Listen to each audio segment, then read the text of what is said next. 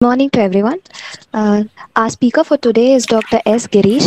He has an experience of 33 years in teaching, consultancy and research, and is presently working as professor in Department of Civil Engineering in BMS College of Engineering, Bangalore.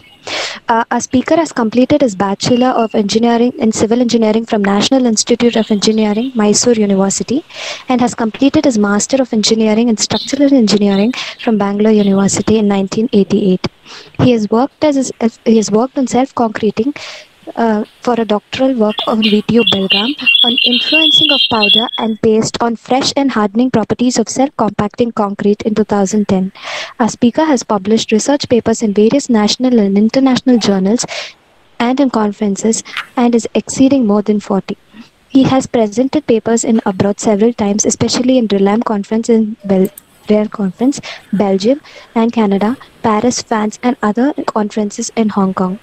Our speaker has a recipient of State Academy Award for 4 times from Karnataka Council of Science and Technology for the best project in the year 2009, 11, 13, and 15, and institutional level sponsored by Tata Consultancy for innovation in the year 2017 and 19. He has successfully supervised 2 research scholars for their doctoral work and currently supervising 1 international research scholar and 4 Indian research scholars for their doctoral work. He has guided more than 80 undergraduate and 40 postgraduate students. He is in review of many journals. Some of them are Construction of Building Materials, the Indian Concrete Journals, and the Journal of Civil Engineering. He is recognized as an active member in the RELAM Committee on Rheology of Concrete-based composites. His research interests include self-compacting concrete, rheology of fresh concrete, recycling of marginal material, bacterial concrete, previous concrete, geopolymer concrete, and structural health monitoring. We welcome you, sir, on behalf of CMIT. Over to the speaker. Thank you, Bhumika. Over to speaker. Okay, thank you, sir. Good morning, one and all. I hope you're all safe and healthy in this difficult situation. Before I start, I take this opportunity to thank RASTA Center for Road Technology Bangalore for giving me an opportunity to be part of this webinar. In particular, I'd like to thank Dr. Ajay N. and Professor Ashwin M. Joshi, coordinators of this webinar. Also, I'd like to thank Mr. Ashok Kumar of CMTI, Construction Management Training Institute, for anchoring this webinar. Thank you, sir. Okay, so before I present the slides, let me confess that I'm giving an overall view on rheological properties of fresh concrete from Indian condition or Indian perspective. This topic itself is new for India, and as such, my slides are more of academic flavor rather than hi-fi presentation. So as such, some of the slides, maybe you may be aware of that basic fundamentals, which I'd like to emphasize before going in for rheology of concrete. So let me start with this first slide. This is outline of my presentation, where I'll be touching upon the introduction, where I'd like to say the transformation that the concrete has taken place since about 100 years, maybe 100 or 120 years. And then more so on limitations of the empirical test, in particular the slump test. Some information on rheology of fresh concrete, why we need this, and what are the models that is available to measure rheological properties of concrete, and what are the instruments that is available to measure this. And finally, I have mentioned as concluding remark, I don't want to say it is a concluding because we cannot conclude on this. I can say take home message that what you can have at the end of this session. So let us come to this transformation of concrete. When I'm talking about the transformation of concrete, I'm just looking at 120 years old from the day Abraham's introduced this concept of Abraham's law or the slump test for measuring the workability. When we look at this, initially concrete can be treated as 4-ingredient concrete. Today, we can take concrete as a multiple ingredients. So basically, concrete has cement, sand, gravel, and then water. Today, we are talking in terms of additional ingredients like supplementary cementitious material, or I can generalize as mineral admixtures, and also the chemical admixtures.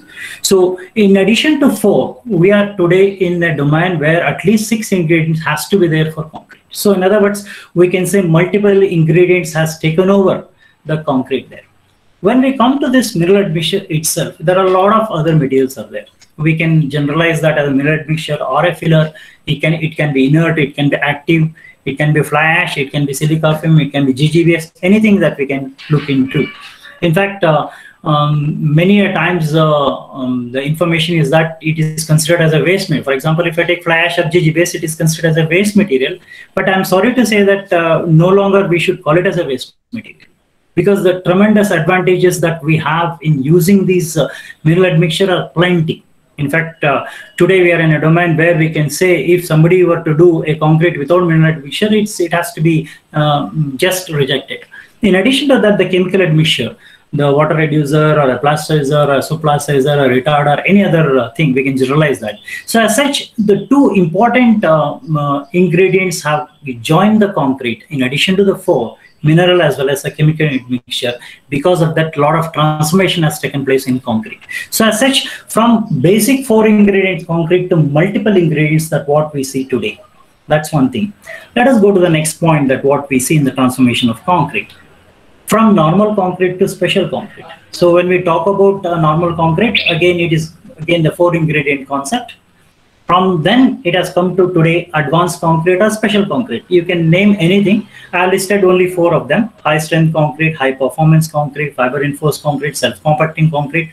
Like that, many concretes have taken their birth. This is because of 2 important ingredients, that is mineral admixture and chemical admixture. Without them, today we not have called it as special or advanced type of concrete.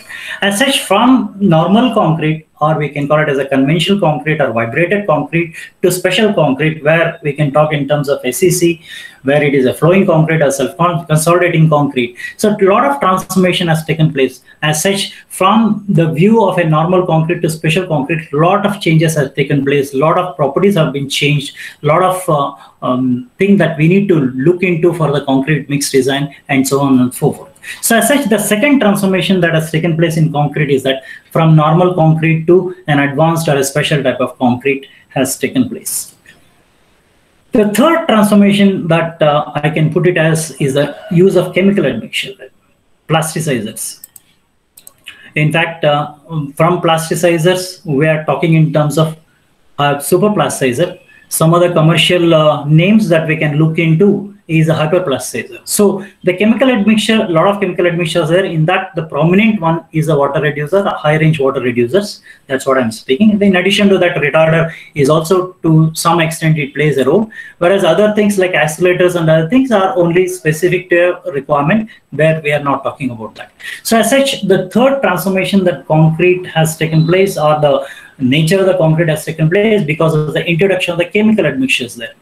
Chemical admixture, in particular, the superplasticizers, where in previously about 30-40 years, we talk in terms of the naphthalene base, melamine base, where the base of the superplasticizer will dictate the terms. Today, we are talking in terms of polycarbonic ether based plasticizers or superplasticizers, where a lot of changes has taken place. So commercially, sometimes commercial people, they call it as first generation, second generation, third generation, and they give a new name, hyperplasticizer, and call it as a fourth generation. Whatever may be said and done, one thing that from an academic point of view is that it is a high range water reducer, where we can look into electrostatic repulsion as well as a steric hindrance that is going to impact your concrete there.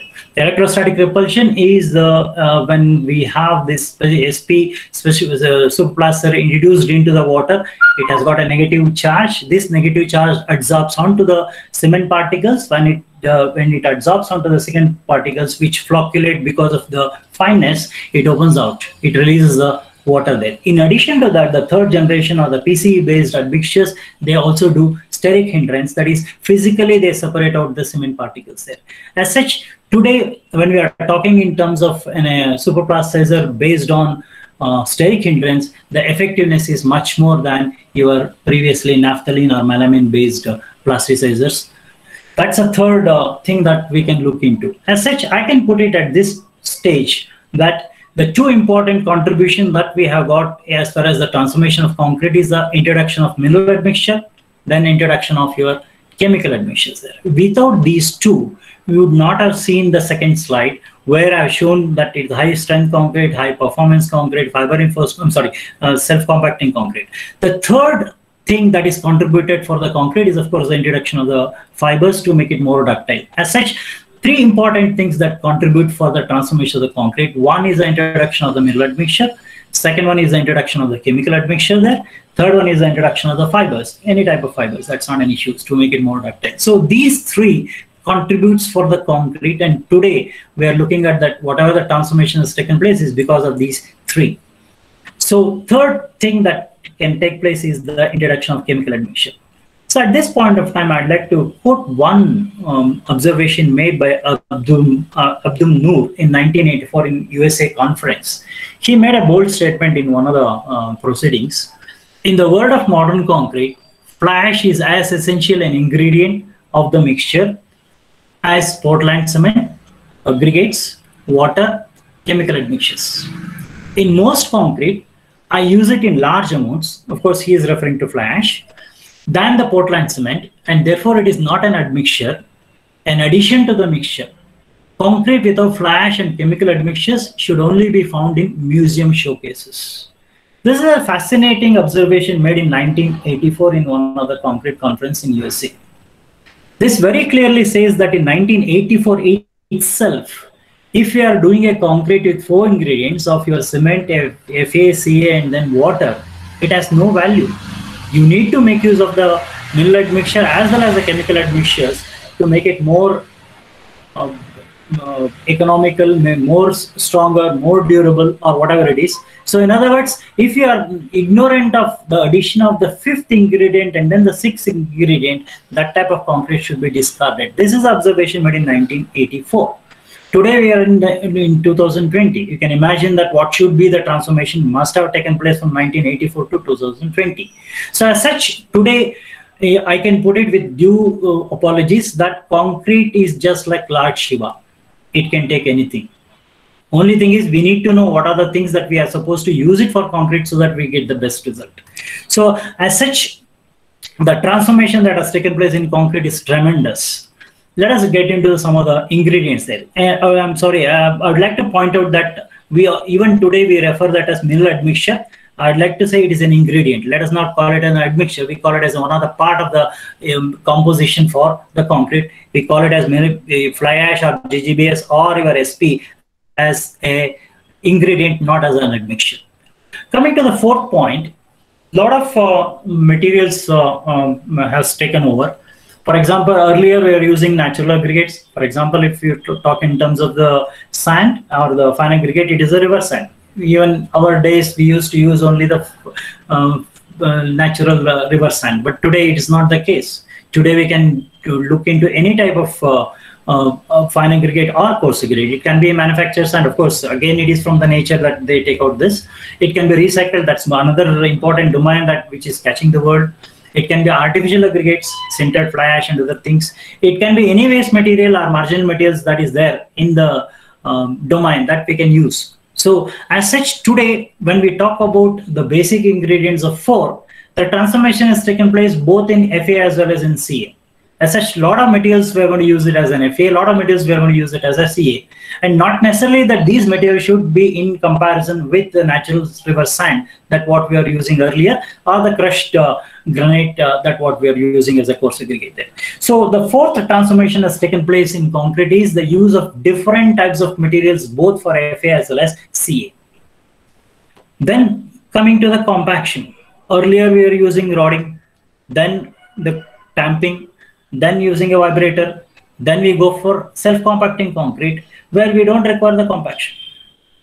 As such, when we look at the transformation that has taken place in compaction itself, from the stage where the rodding has given to tamping to using a vibrator, needle vibrator or any other surface vibrators, today we are in the domain of self-compacting concrete where we don't require any vibration. It is self-constant on its own, it will consolidate. And when we talk about this, the transformation from a rodding to no compaction, tremendous things has changed. From normal concrete to ACC, today we can confidently say that ACC, you can use it and then don't leave the vibration part of it. A lot of issues are there as far as the vibration is concerned. When we talk about the vibrators, for example, your vibrator, when you vibrate, over vibrate, you have problems. When you vibrate at a particular point, it may not be homogeneous material after that. A lot of issues are there. But today we are talking in terms of self-compacting concrete or self-leveling concrete, self-compacting concrete, where we don't require the vibration there or the consolidation there or any external energy that we are supposed to impart for compaction. So as such, today we can get a concrete which is better when compared to the previous one, where homogeneous wise, better concrete that we can get, at least property wise, we can get a better enhanced property when compared to rodding and other things. So as such, in case of self-compacting concrete, again the question will come, what are the ingredients that we are supposed to use? Same old ingredients that what we were using for normal concrete, the same cement, same water, same FA, same CA, except that two additional ingredients like mineral admixture and then the chemical admixture are a must for getting the flow for self-compacting concrete. As such, the materials that what we use for ACC, which can be considered as a special concrete or an advanced concrete, is the same thing what is available in and around us.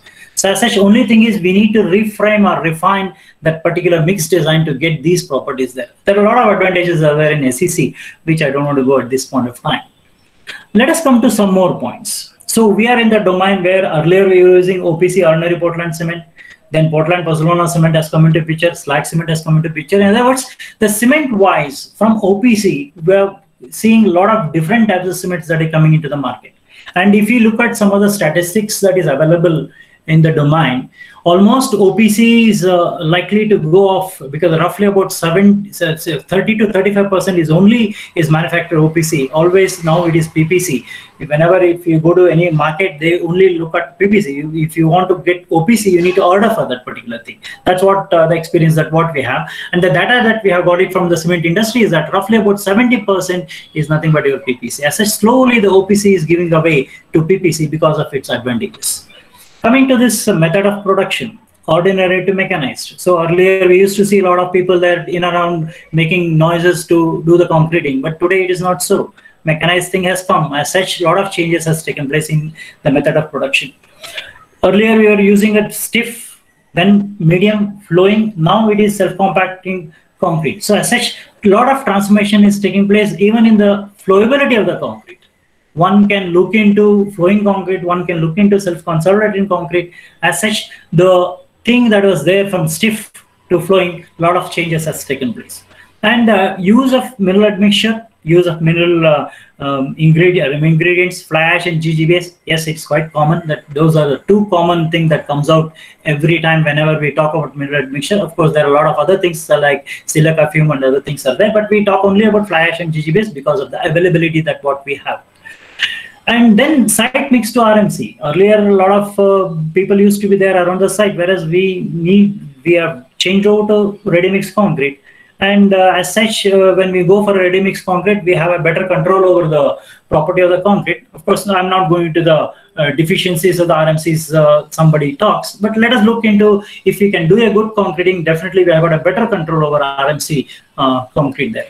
From ordinary building to high-rise building. Today we are in the era where ordinary building or one-story building is gone. It's a history. Now we are looking at high-rise buildings there.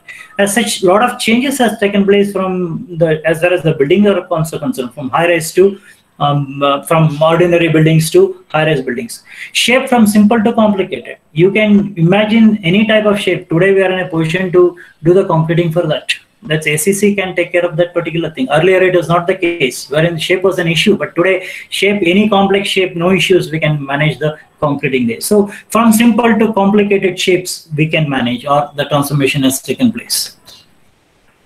Earlier we are talking only in terms of 28 days compressive strength. Today we are talking specific to the requirement or the field requirement. We are talking in terms of fast track construction, where we may require the strength at the end of 10 hours, at the end of 24 hours, at the end of 36 hours, like that. So from 28 days to tailor-made strength is what the thing that is happening today. From sparingly reinforced to congested reinforced sections. Earlier, when we are looking at working stress method, of course, invariably those design based on working stress method used to result in heavy sections. Whereas today, we are looking at limit state design. As such, it results in narrow sections, and invariably, especially for example, beam column junction, where there is a congestion of reinforcement. As such, from a sparingly reinforced section to congested reinforcement is a common thing today. New design requirements from the old concept of working stress to limit state, yes. A lot of changes have taken place. Multiple design methods, yes.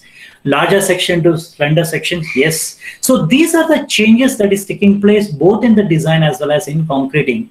As such, when we look at the transformation of concrete, even today, when we talk about conventional concrete, it is 4-ingredient concrete. But when we look at the ground realities or the ground zero situation, a lot of changes has taken place as far as the concrete composition is concerned, as far as the design is concerned, or as far as the method of production and other things are concerned. So to put it in a nutshell, mixed composition has changed, mixed ingredients has changed, natural aggregates have changed, performance is, various performance are required, or performance specifics are changed, strength requirement has changed. When we talk about the strength, we talk M20, even ISO 56-2000, where design code for your RCC talks about M20. Of course, it is under revision. Shortly, we are going to see in maybe another 1 year. We talk in terms of M20 as a basic grade of concrete. But when we use this mineral admixture, chemical admixture in the laboratory, M70, M80 is a common thing that what we see in the laboratory. Today, so the domain of M20 has gone. M20 is nothing. Any mixture, any combination, any economical cement that you can use, we can get it. That's not an issue. So as such, strength has changed from 20 to somewhere else. Stiff to flowing, yes, we have seen that. Ordinary to extraordinary, yes. Compaction methods have changed. Addition of multiple ingredients have been seen. Ordinary to high-rise buildings we have seen. Complex shapes we have seen. Big to slender sections we have seen. Working stress limit state as we have seen. Ground level to high-rise, and many more. So as such, when we look at the transformation of the concrete and the design and the production is concerned, a lot of changes has taken place. And the question that comes here, are we in a position to change our concept of measuring the concrete workability? Are we in a position to change that also? That's the main question that comes here. A lot of changes has taken place, nobody can deny this. Let us look into what are the test methods that we have, or what are the test methods that we still adopt for measuring the workability. Before that, let us go to the fresh concrete. Concrete behavior is complex, yes. It is heterogeneous material. We don't get a uniform thing. With most important time-dependent property. Thixotrophia effect is a common thing in concrete, so it depends on the time. And use of wide range of materials. Plenty of materials we can use today, not an issue. Still, one concept has not changed, that is the importance of fresh property. So whatever that was importance was given during about 100 years back, the same importance is there even today. So importance is given for the fresh concrete, because whatever the fresh property is there, the resulting hardened property is based on the fresh properties there.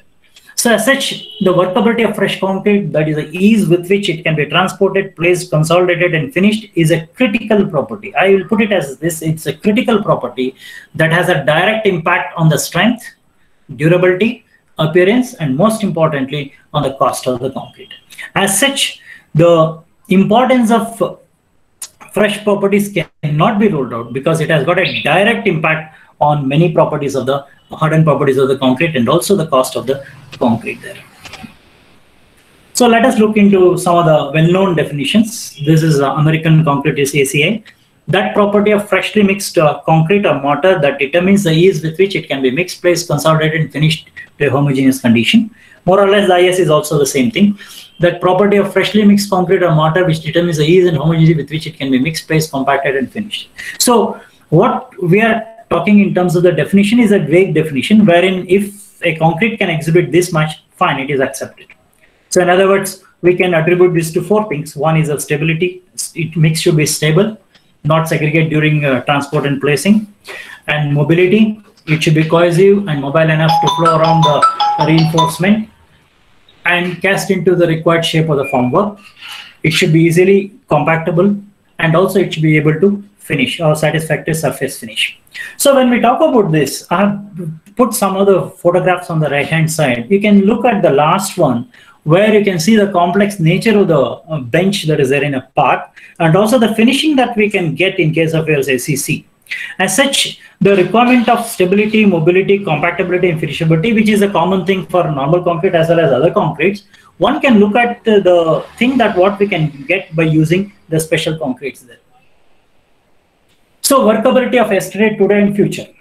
So monitoring of workability was recognized from the early 20th century to ensure that concrete can be properly placed and can achieve the adequate hardened strength. Of course, presently, the advent of the new so-called high-performance concrete mixes that are susceptible to small changes in mix proportion has made the monitoring of the workability even more critical. So the question that comes here is that, yeah, previously workability was an issue for fresh concrete. What about today? Yes, presently also workability is more critical now, because, for example, if I take SEC, if there is a variation in the water by, let us say, about 10 liters, a lot of changes takes place and it is vulnerable for segregation and bleeding, and in other words, the mix cannot be used. Whereas the same thing, if I look at the normal concrete, where we never use the mineral admixture and chemical admixture, slight variation it can tolerate. So as such, presently for the advanced concrete or the special concrete, workability is more required than the previous one. What of the future? Definitely still more critical. That's my personal thing. And of course, for measurement of workability, there are many 67 tests are there where we can use these tests to measure the workability of concrete or the fresh concrete. Among this, of course, slump test is the one which is commonly used or which is commonly known. I listed out some of the tests that is available for measuring the workability. And this is again some other tests based on time. For example, VB consistometer, where it is a remolding concept, where it depends on the time.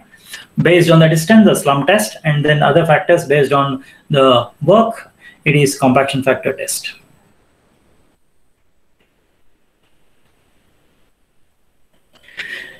Let us look into the slump test. Okay, it is almost 120 years. I put it as 100, even 120 years old. It is incorporated in most codes and guidelines world over. Yes, definitely. It is one of the oldest tests that we have even today. And it is accepted by many of the codes or the guidelines world over. Even our IS 10262, the mixed design for concrete, is from compaction factors switched over to the slump test in 2009 publication. Yes, whether it is American code or British code, Indian code, yes, slump test is the one which is the test to measuring the workability. And most of the specifications, they tell in terms of slump values only. So, for example, if I want to have a specification, I quote that specification with slump should be 100 mm or 125 mm or 50 mm. That's the one. So, in other words, when we look at all these things, the transformation that is concrete has taken place and the test methods, the transformation must have taken place in concrete, but the test method that is used for measuring the workability still remains the same, the slump test, world over. It has gone into the codes, it has gone into the guidelines, it has gone into the specifications also. As such, it is a one test which is more or less is accepted worldwide, because it is very simple to conduct the test, inexpensive, doesn't call for any cost, nominal cost to be invested for the Abrams comb. Immediate results, that's more important. Directly we can get the results. It doesn't require any analysis. Instrument is very light. Somebody can take it comfortably. Operator can manage with limited exposure. It doesn't require any skilled exposure. Anybody can do this. Not much of accessories used for different types of concrete, whether you talk in terms of SEC, whether you talk in terms of normal concrete, whether you talk in fiber reinforced concrete. Yes, any type of concrete. Yes, we use the slump test. Comparison results from anywhere is possible. Even somebody working in UK can compare the results from India. It's fantastic, no issues. So as such, when we look at the slump test, which has dominated the construction industry, time tested, 100 years or 120 years, used throughout in the codes and guidelines, used in all specification, most of the things, and abundant advantages that what we have in using this. Yes, slump test makes the measurement of workability by slump test, one has to accept without any murmur. So this is the scenario that what we have today. Let us look into deeply into the slump test. Slump is used commercially all over the world, and of course, it is a one predominant test that we consider for all types of concretes. Let us understand what a slump test is. Let us come to the limitations of the slump test. Yes, universality is accepted. Everybody says, yes, we have to go by a slump test. Let us deeply look into, very critically look into what we get from the slump test. The first limitation. The slump test is not suitable for low workability. Zero slump. For example, I've shown three pictures there. The first one, 300 kg per meter cube is the cement and the water is 115 liters per meter cube. The slump is zero. In the second picture, I've shown 300 kgs, that's the cement used. Water has been increased to 130 liters per meter cube. Again, the slump is zero. In the bottom picture, cement is again then maintained 300 constant. Water is 145 liters per meter cube. Again, the slump is zero. So, in all the three, the mixed ingredients are different. Even though cement may be same, but water is different. So, mixed ingredient is different. But still, the slump test is showing as zero slump. So, one of the first deficiency that we have in slump test is that slump test fails to differentiate the mixed composition for stiff mixes.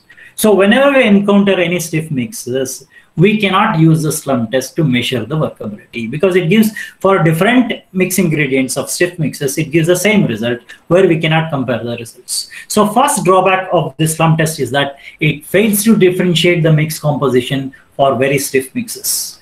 Let us look into the second drawback. The second limitation of the slump test is concrete with different composition have the same slump. For example, in the first picture, where I've used the first top picture I've used for normal concrete, and the bottom is for SCC. Cement is 300 kgs, water is 160, slump is 20 mm. I'll not read the units. Cement 450, water 150, slump is again 20. So here the cement is in the first case 300, second case is 450, water is 160 and 150, but still the slump is 20.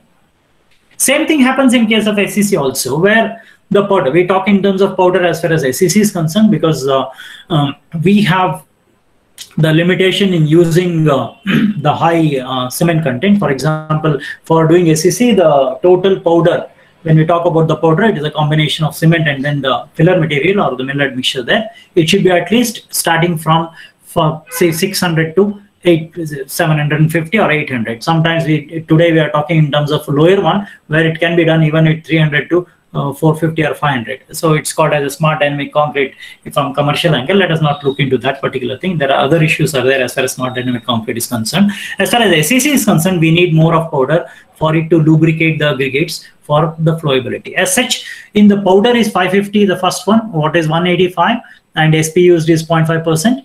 Powder is 580 and water is increased 195, and then SP slightly increased 0.6. Still we are getting 700 ml.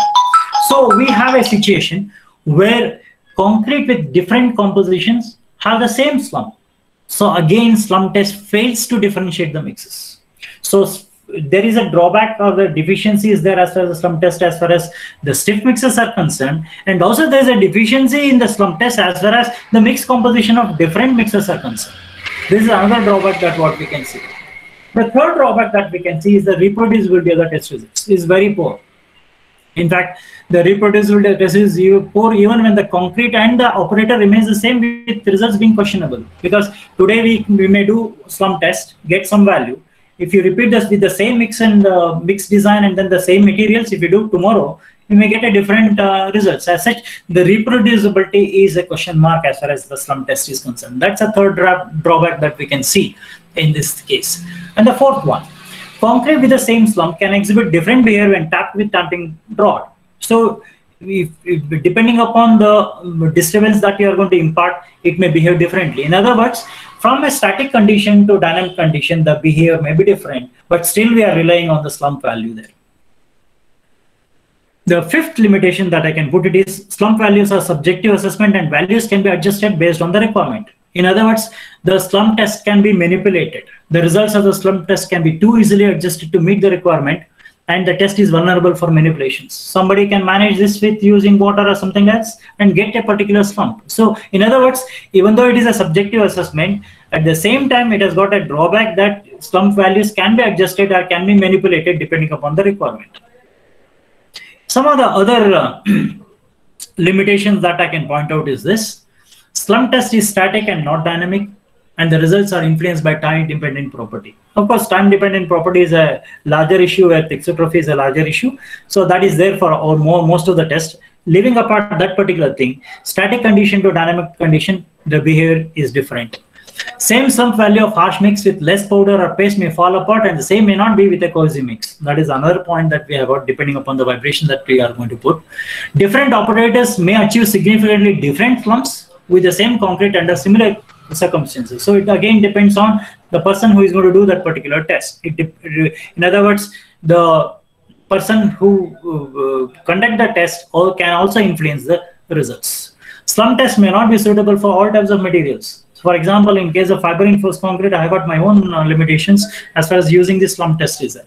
The test does not provide an indication of the ease with which the concrete can be moved under dynamic placing conditions such as vibration. So in other words, when we look at the limitations of the slump test, what we can finally say is that the test seems to be of little help in decision making for the use in field practice or the field applications. Slump test is not based on basic material science approach and not a test to be relied for a fundamental approach when we are talking in terms of the forces that is involved in the behavior of flow of concrete. Concrete with a high microfines content may appear to be stiff and unworkable when observed in a static condition, may go with a different thing when it is vibrated. The lack of viable concrete workability test method has given way to reluctance in concrete industry in specifying non-standard materials.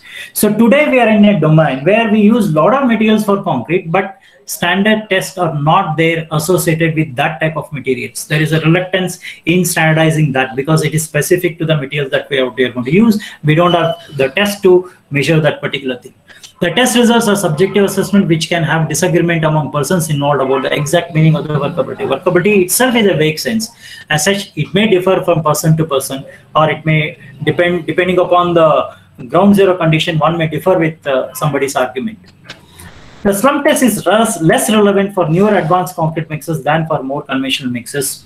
Whereas the workability is a broadly defined term, the slump test measures only one aspect of workability, namely the consistency. Other aspects of workability are commonly described as subjective terms. So when we look at the conditions that what we are in today, even though transformation has taken place in concrete, the test method to measure the workability has not changed. Whatever the changes that has taken place in concrete, we are not reflecting in measuring the test. So that's the unfortunate thing that what we are in. So let us look into what are the different levels of assessment. We can broadly classify this into 3 levels. Level 1, subjective assessment. One can by observation, you can say it is a stiff mix, harsh mix, like that. Some words can be used. The second level is the quantitative numerical scale based on an empirical measurement, like a single parameter. For example, slump test is an empirical test where we try to simulate the field condition by observing some value. For example, in case of slump test, we measure the vertical distance. In case of VB consistometer, we measure the time. In other words, it is a single parameter test. Empirical test or single parameter test where one single parameter will define about the workability of the mix. The third important is that in terms of the physical constant based on science derived from the fundamental science approach, 2 parameters can be derived. In other words, when we look at the level of the assessment level of the fresh concrete, slump test can be in the second level where we assign a numerical value based on the observation. That is an empirical test. Maybe the distance, the vertical subsidence, that is a distance, where that is not sufficient to describe the flow property of the fresh concrete. We need to go for level 3, wherein we need to go in terms of physical constant based on the fundamental science approach.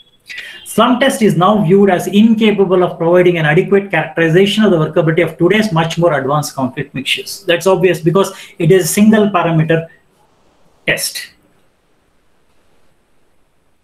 And if I compare with some of the other empirical tests, more or less the same. Similarly, other common tests like compaction factor, VB, flow table, etc. are also empirical tests where they measure only one single parameter. If we look at the history of the test methods and other things, in 1928, 36, 40, Smith, Power, and Popovics are pointed out the limitations of empirical test. The limitations of this slump test is not new. Even in 1928 itself, they pointed out that there are some serious drawbacks as far as the slump test is concerned, maybe pertaining to the advancement that has taken place in those days. In 1983, that's a turning point in the rheology of concrete. In 1983, Tatharshil argued that slump test is a single point test and advocated the fundamental science approach. So that's a turning point in rheology of concrete, wherein he strongly advocated in 1983 that whatever the test that we are doing is an empirical test where it gives only one parameter. We need to have at least two parameters based on fundamental science approach. In other words, what are the forces that is involved in getting the flow properties of the concrete? Based on that, one should argue that, and he made the argument. And from then on, a lot of things have taken place, and a lot of people started working on rheology of concrete.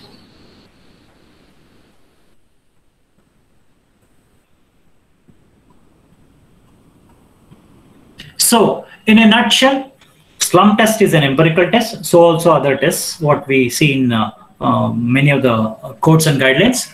Slump test is a single point test. So also all other empirical tests. The slump test was developed at a time when water content was directly related to both strength and workability. Obviously, one of the factors that Abrahams advocated is that for the strength water to cement ratio is the one concept that we have to look into. At the same time, water can also be used for getting the consistency. So as such, the relationship between water content and the strength and workability are no longer as simple as they were once with newer materials. So when he advocated that it was only 4-ingredient concept, today we are talking the multiple ingredient concept. As such, that relevance of that particular concept may not hold good today with the newer materials. So where do we stand today? Slump test has got limitations. Yes, there are serious limitations are there as far as slump test is concerned. Viewed as incapable of providing an adequate characterization of the workability of today's much more advanced concrete mixtures. Yes.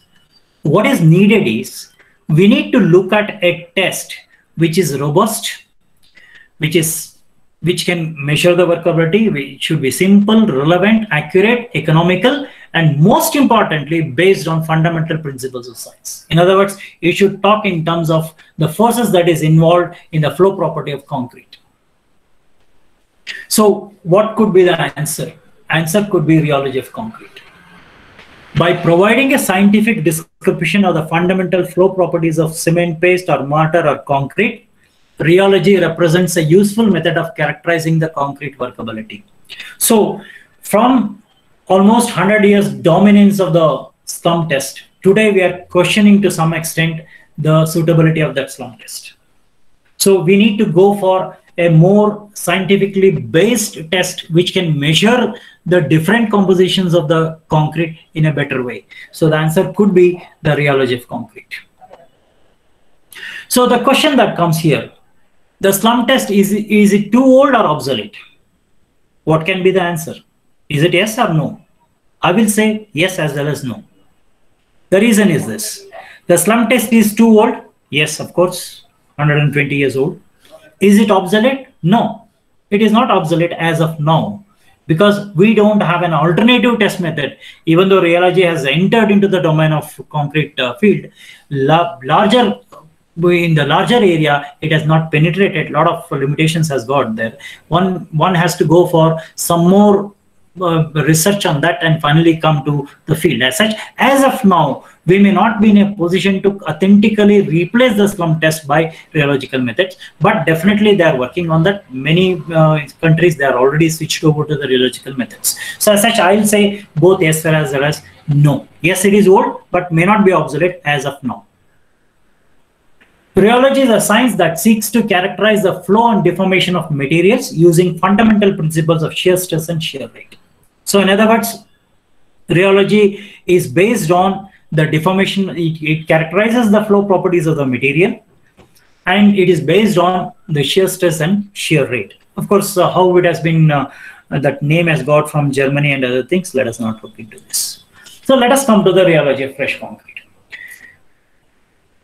If we look at the rheology of fresh concrete, it characterizes the flow property. So workability is related to flow property of concrete. So as such, if we want to apply the rheology to concrete, we need to relate the workability to the flow property of concrete.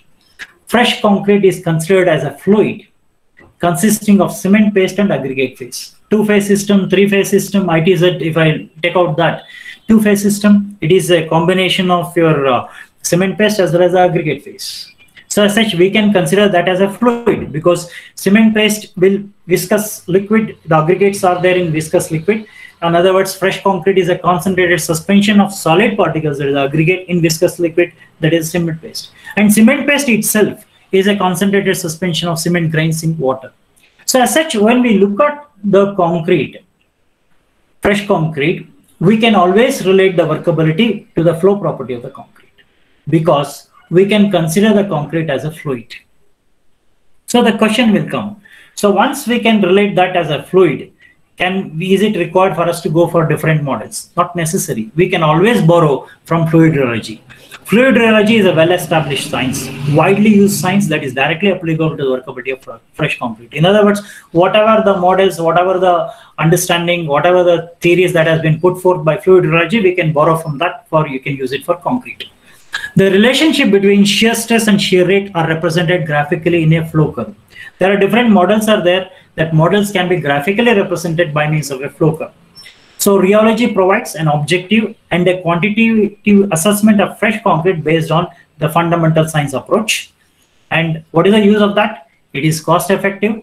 It can have a better production, quality control, and most important, use of new marginal materials, which was not there in case of conventional concrete, where the slump test cannot differentiate that. But today, by using rheological properties or rheological test method, one can always go for new as well as the marginal materials.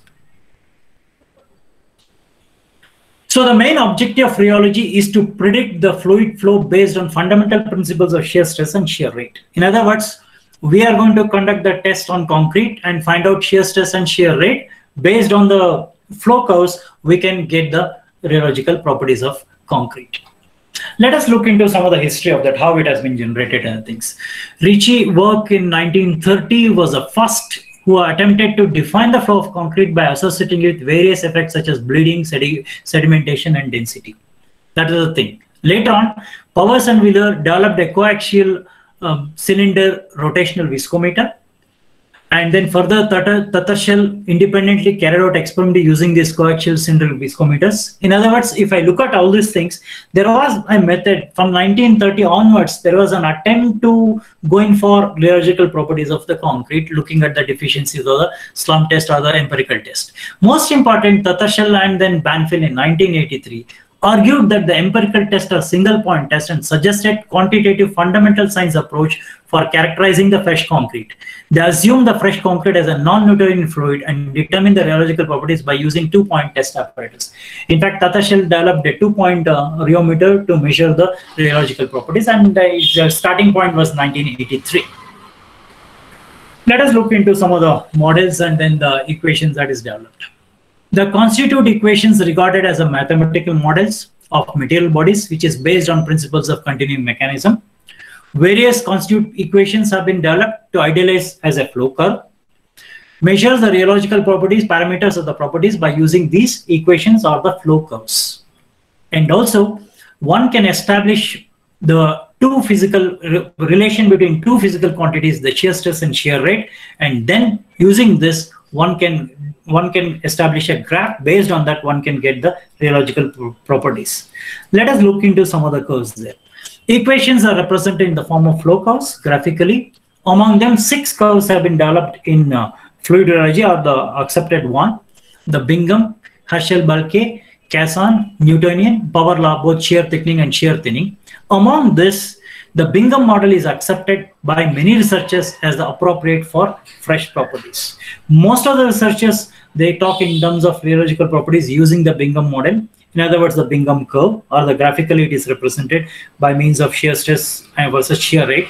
And Bingham model is the one which is generally accepted for concrete. Bingham model is a linear approximation of shear stress and shear rate relationship of a material or a fluid. So we are treating concrete as a fluid. So it is a linear relation between shear stress and then shear rate. Most of the researchers agree that the fresh concrete behaves like a Bingham fluid. Many fluid possesses some minimum stress. It is called as a yield stress that must be exceeded before the flow occurs. And the concept of yield stress is very readily seen in case of a concrete slump. When we lift the Abraham's cone, initially the concrete starts flowing. At some stage it stops. When the force of gravity is more when it is more than the yield stress, concrete flows. When the subsidence takes place, when the force of gravity is less than the yield stress, it stops. In other words, the concrete will have the minimum yield stress. Materials that exhibit a yield stress are considered to be viscoelastic material, and the Bingham model incorporates a yield stress. Fresh concrete is described by two material parameters, yield stress and plastic viscosity. If you look at this particular graph, it is a relation between shear stress and shear rate. And using this Bingham model or the equation or the graph, the y-intercept is called as the yield stress, and the slope of this is called as the plastic viscosity. In other words, by using the relation between shear stress and shear rate, we can get two parameters. One, the yield stress, another is the plastic viscosity. Yield stress is the y-intercept of the relation between shear stress and shear rate, and the slope of that line is your plastic viscosity. Coming back to this Bingham model represents a linear relationship between stress acting to shear the concrete and the rate of shear. Yield stress is the stress required to initiate the material flow.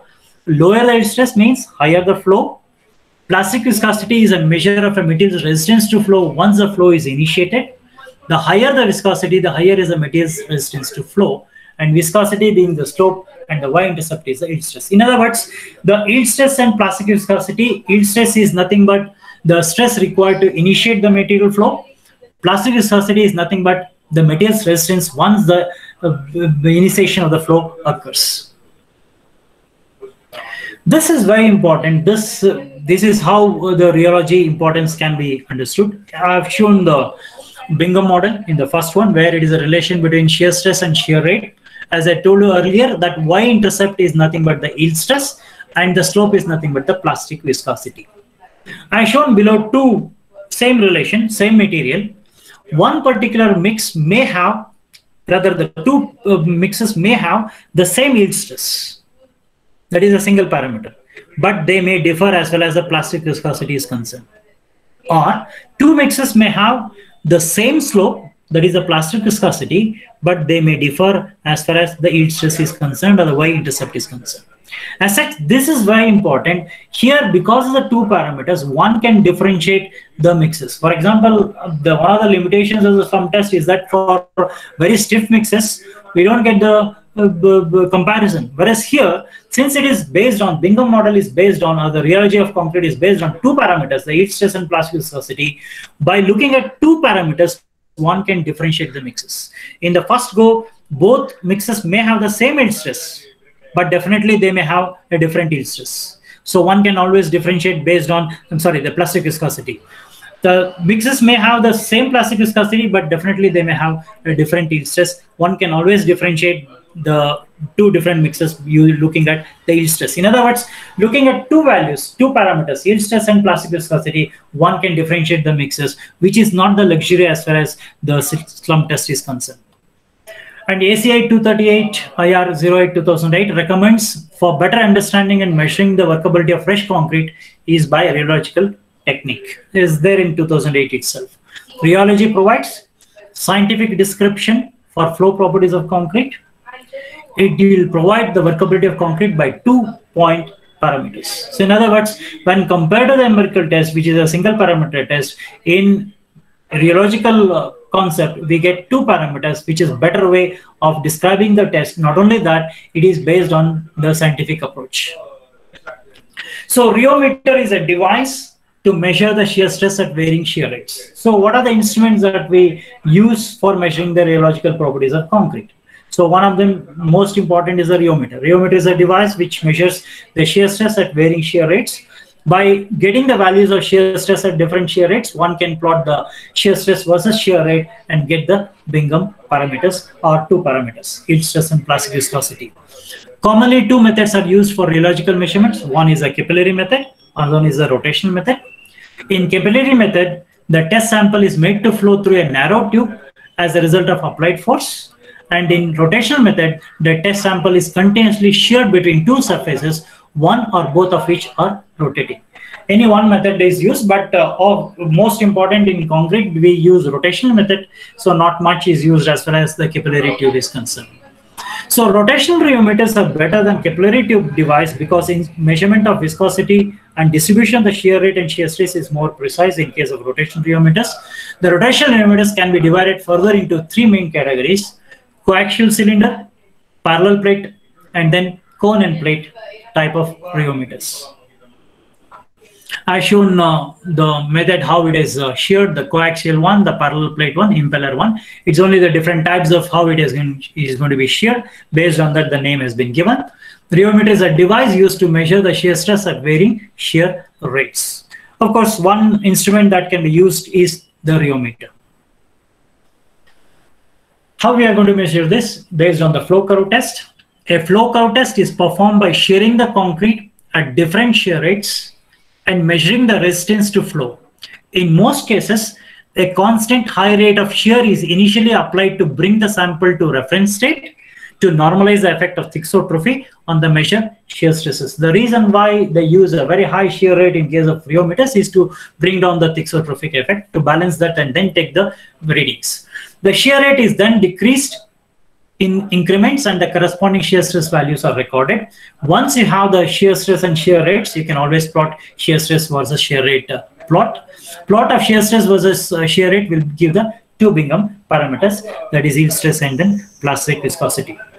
So in market, there are plenty of rheometers are there. Tatar shell 2-point, BML viscometer, IBB rheometer, like that many things are there. I've shown only about a few of them. Today, it's almost more than 40 to 50 rheometers are there in the market. So, rheometers can give us two important parameters, the yield stress and plastic viscosity. So, the question will come, are we at the answer? No. Rheometer, even though rheometer is there in the market, it has got its own limitations. Most of the rheometers are not suitable for stiff and low workability concretes. Again, there is a problem in the rheometer. It may not be suitable for stiff and low workability mixes, but it may be suitable for a particular range of mixes where it can differentiate the mixes, which is not the case in case of slump test, where the slump of two mixes of the same value will not differentiate the mixes, whereas here within the bandwidth, definitely they can differentiate the mixes there. Some rheometers are available to measure but require to change the configurations. So for different ingredients, it may have to change the configurations. That is another thing. It is difficult to perform all types of concrete mixes in a single rheometer. One can argue the slump test can be used for any type of concrete mixes, agreed, but they have got their own limitations. Blindly we are using that. Whereas here also there is some difficulty in using the rheometer for all types of concrete. We need to change the configurations. In addition to that, there are some more limitations are there. Rheometers are mostly typically used exclusively in the laboratory. And very few rotational rheometers have been designed to be sufficiently small and rugged for use on the job site, but are costly. So another drawback that goes for the rheometers is that most of the rheometers that have been developed are laboratory confined because they're quite bulky. So when they're quite bulky, nobody would like to take it to the site and then use it. The reason why the slump test has become so popular is because of its simplicity. One can just take a Abraham's cone and go to the field and then do it. Whereas in case of rheometers, most of the rheometers which have come earlier, they're quite bulky. As such, they're confined only to the laboratories there. And most important, they're costly. Whereas earlier, the cost of the rheometer, suppose if you go with the Indian rupees, is somewhere around 20 lakhs like that. Today, of course, it has come down to 8-9 lakhs. When compared to the slump test of the Abraham's cone, the cost of Abraham's cone is nothing. So as such, even today, whenever some instrument has to be accepted in the field, two things that goes with that. One, it should be simple. The second one, it should be cheap. At the same time, it should be available. So as such, many people will not use this because it is rugged. It is very quite bulky. They don't want to use this. So that's a drawback of this. So that's a drawback that what we are seeing in case of rheometers. In addition to that, the dead zone, the wall effect, the slippage, those problems are there in rheometers. When it is sheared, some of the concrete will go to the end, and as such, it creates a dead zone there. As such, that dead zone, that concrete will not be sheared in that particular area. Attempts are made successfully to develop portable type rotational rheometers that are rugged and have made some success. Yes, today we are in the domain where portable rheometers have come into the domain. Fowler and Kohler have developed this from University of Texas in Austin. They have developed this. It is portable, but the question is again the cost. Cost is very high.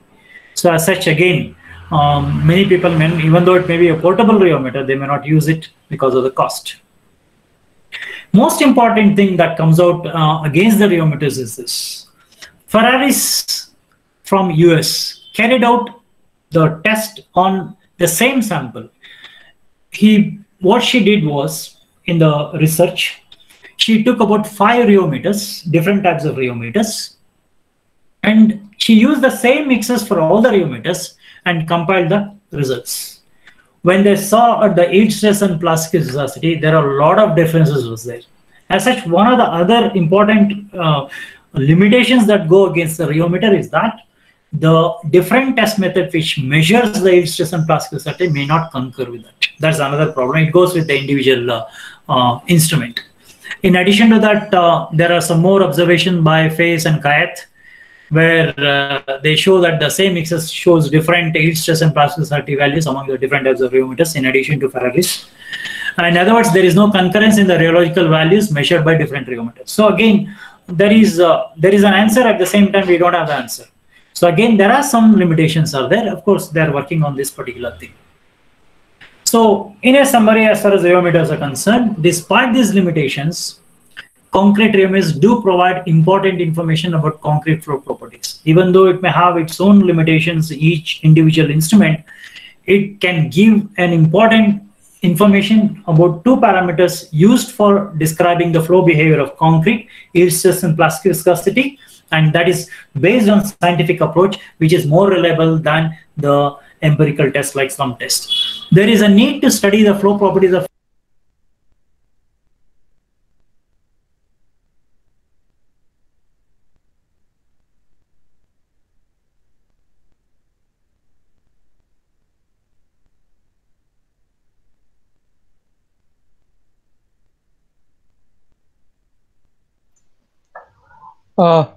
Girish sir, sorry to interrupt. I think this thing is muted, sir.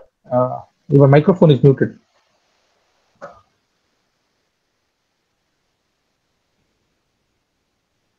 Your mic is muted, sir.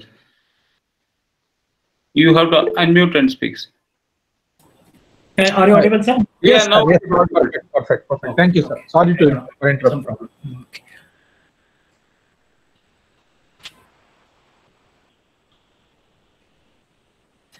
Okay, coming back to this rheometer, yes, there is a need to study the flow properties of fresh concrete at low shear rate under static conditions and to overcome the limitations of the rheometers. From this angle, of course, they have pointed out some of the advantages and disadvantages of different types of rheometers. I think I'll skip this because already time is up. I'll go to this concrete shear box, where this is the one we have fabricated the first time. We're looking at the limitations of the rheometers, where they shear the concrete at a very high shear rate and then measure the shear stress and shear rate. One of the drawbacks that concrete will never experience that type of shear rate in practice. So we thought that can we not going for a static test as far as the rheological properties are concerned. So we developed a new instrument, concrete shear box, in BMS College of Engineering along with Dr. Ravi Ranganath. And we are using this instrument to measure the rheological properties successfully. In fact, Dr. Ajay has done his PhD on using this concrete shear box. And I'll just point out some of the results. Of course, a lot of mixes we have done, but I'd like to point out for the mix M1 to roughly about M9, where 9 mixes, if you look at the slump value, that is a vertical slump, it is almost 0. So 5.3, we can ignore that. So from mix M1 to M9, we have got 0 slump. But the mixes are totally different. Whereas in the M1, it is 300, M2, 375, 450, and water is 115 for these 3 mixes. Whereas in the second 4 to 6, the water used is 130, and 7 to 9 is 140. In other words, M1 to M9 are totally, the ingredients are totally different. As such, from the vertical slump, rather the slump test, from the vertical subsidence, we got the almost 0 value. So we cannot compare. We cannot say based on the slump test, we cannot differentiate the mixes. But when you look at the test conducted based on concrete shear box, we got different values for this. In other words, Concrete shear box very clearly differentiates the mixes based on the mix ingredients, but that is not the case in case of your slump test. This is as far as the conventional concrete is concerned, or the normal concrete is concerned. Similarly, we have done that. He has done a lot of tests using SEC also, where I'd like to point out M22 and 23, where the slump flow is 750, whereas the same thing, even though it is 300, and then GGBS, that's the filler that we have used, is different. Total powder is different. In the first one, it is 579 kg per meter cube. Second one is 637 kg per meter cube for 22 and then 23 mixes, M22 and M23 mixes. It's where the flow is 750, slump flow is 750, whereas when you look at the yield stress, it is slightly different. So as such, the rheological properties are going to stay here, because whatever the limitations, what are the drawbacks that we have seen in case of slump test or the empirical test in general has to be taken care of. To some extent, rheological properties can take care of that. Only thing is final refinement has to take place as far as the instrument is concerned and other methods are concerned. But definitely, rheology of concrete is a one where definitely it is going to be the order of the day. And let us look at some of the applications here. Of course, from 1983 onwards, they started working on this. Today, in some of the countries, they started using this rheological concept for field application also. And for example, if I take, for example, segregation. In many concrete applications, increased flowability facilitates placing and finishing. Absolutely no issues. Increased flowability always helps in placing and finishing. But increasing the flowability beyond a particular limit can result in segregation. That's the problem. So yield stress is a key rheological parameter to ensure adequate segregation resistance. At the same time, higher plastic viscosity can slow down the segregation. So one can have a combination of these two to take care of the segregation. So in design combination, if low yield stress is designed for a mix, then one can prefer a higher viscosity to minimize the segregation effects. As such, since we are going to get two parameters from the rheological properties of concrete, one can always balance these two, combine these two, so that segregation can be addressed to some extent. Second application I can look into is this about the pumping. Blockage can happen during startup. That can be due to non-pumpable problem in the mix design or inappropriate selection or preparation of the pump line or lack of inadequate priming. Those things are there, but there is, let us say, there can be a blockage during startup, or there can be change in the excessive pressure during pumping. There can be change in the pressure there. High flow rates, small pipes, or inappropriate rheological properties of the concrete, it can happen. So observation is that the lower viscosity requires lower pumping pressure. Design, for example, I designed a lower viscosity and a lower pumping pressure for a mix. Suddenly the pumping increases, pressure increases, then it indicates that the yield stress or the flow decreases. Yield stress increases. In that, the remedy can be decrease the viscosity or decrease the yield stress or the increase the slump. So as such, rheological properties can always be looked into. For applications wise, we can immediately, quickly, we can take a decision about that, how to manage this, and then we can go ahead with that particular thing. As such, so when we look at the century-old slump test or the empirical test, today's concrete, those tests may not be suitable for today's concrete. The alternative is to go for a more scientifically based, fundamentally approached physical constants in the form of yield stress and plasticity, or generalize that as rheological parameters. And are we in a position to totally transform into rheological properties? May not be possible because of the drawbacks that what we see in the instrument. Slowly, it is the gap is slowing down, and many places they are using a particular type of rheometer and only quoting that particular thing. To generalize that, there needs to be some more work has to take place, but definitely rheology is going to be the answer for the limitations that what we see in case of a single parameter test. So the relevance of rheological properties of the fresh concrete, it can be used for quality control, it can be used for pumping of the concrete. One can look into this. Friction and pressure against the formwork surfaces, vibration and compaction of concrete, mixed design based on rheological properties. So benefits can be better quality of the mix, reduced cost, effective use of material, effective control of quality of the mix, and hence the hardened properties, use of newer and marginal materials, and many more. So this is the advantage that what we are going to have by going in for a scientific description of the flow property of concrete. So these are the references I've abundantly used for my presentation. And coming to the last slide, I hope that I brought you to the doorstep of Rheology House. Definitely, I have not given any information about entering the Rheology House, but I have given basic information wherein the importance of rheology are tried to touch upon. In other words, I made this person to stand near the door of the Rheology House. Thank you. Sir, they can go for questions. Thank you, sir. Thank you, sir. Wonderful session, non-stop. You are giving very good ideas about the concrete. And it was very interesting session. Now it is audience. Please, if you have any questions, you can ask, sir. You can write the queries. If your mic is not working, you can write. Otherwise, you can speak, unmute and speak also. Not an issue. Request audience.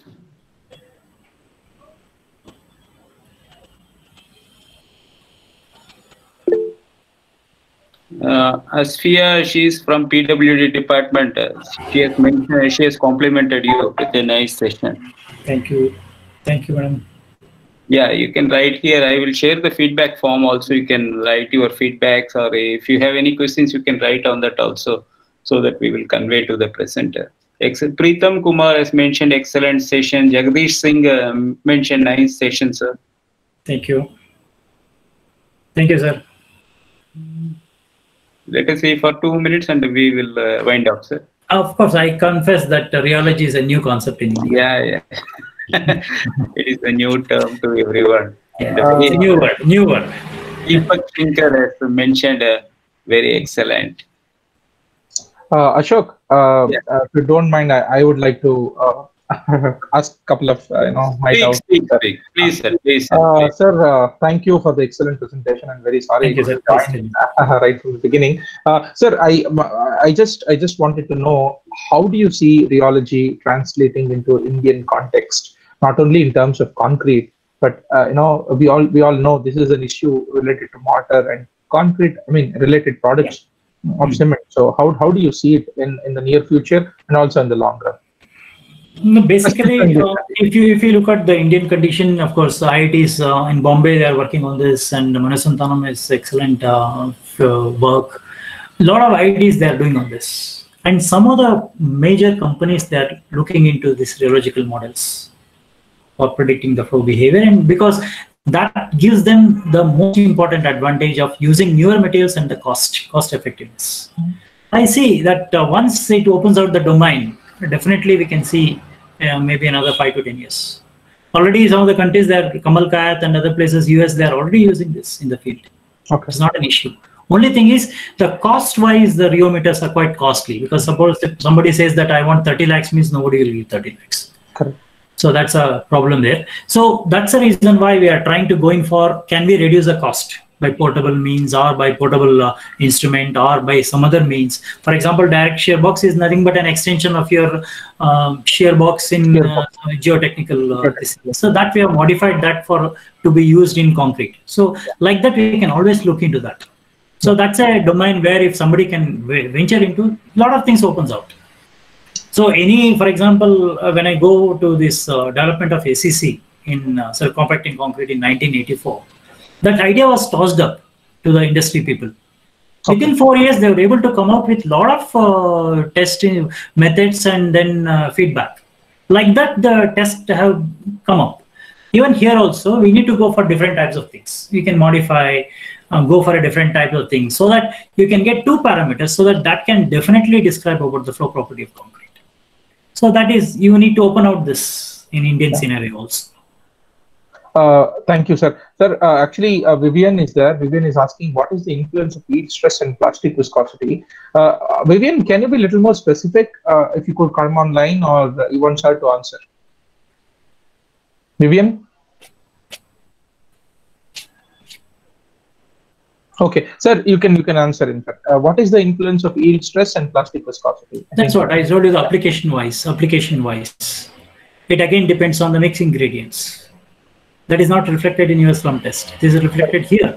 You can always gamble with the ingredients there. You can always play there. So again, we can have a combination of yield stress and then plastic viscosity. For example, when we use SEC in case of site, we use viscosity modifying admixture to take care of the changes that is going to be there in the grading or the moisture. But by using viscosity modifier admixture, you are reducing the strength. So those concepts, we can always have a combination between yield stress and plastic viscosity and manage that without going in for a third, one more ingredient which influences your other properties. Sir, just a follow-up question. I was a little curious to know, since you mentioned generally in concrete what we use are inert aggregates. We don't expect more of a water absorption and other what you say troublesome properties. But let us take a case where we use some recycled materials, or to a greater extent where water absorption is actually a phenomena, which would definitely influence the water absorption characteristics, and therefore how rheology can help us, technically, because there's more scientific way of, finding out. This is a wonderful thing. We especially C&D waste. Yeah, exactly. That's a vulnerable problem that what we face in doing the concreting. Correct. This can definitely talk in terms of that. So you can look into these values. Definitely can use this yield stress and plastic viscosity and come out with what are the different things that you can look into as far as the voids are concerned. You can relate that with this. You can do that. So because it reflects whatever that is there inside, it reflects based on fundamental approach. Correct. So you can relate to voids there. Suppose if you are not using unprocessed, let us say C&D, it's not processed, unprocessed. We can always take advantage of that. So rheological properties can be an answer for that. Yeah. So in a nutshell, like scientifically, even considering the uncertainties involved in the raw materials, we can use this approach as a foolproof approach, like virtually, to monitor the fresh properties of concrete. Yes. Thank you very much, sir. That was an excellent concept. Anybody else would like to know more about the concept, or should we go ahead with thanking him? Ashok, is there anybody who would like to know anything more about this? No more question. Vivian could not able to. Yeah, I know. He's not able to use the microphone. So he is told thank you, which means I presume he has understood. Yes. Yeah. Hello, sir. Some of the questions there here. Some Deepak, how it can be implemented. He has passed some questions. Deepak, how it can be implemented. Now, what needs to be implemented? Maybe rheology. The concepts of rheology, I think, as far as field application, let us assume that way. That is, I've given the two applications, example for segregation and then pumping. That can always be done. And another question he also asked that, where is methodology adapted now? Where is methodology adapted? Yeah, in many countries they are using these rheological models for designing the mix and also using that in the field. It's already there in the field. It may not be in India.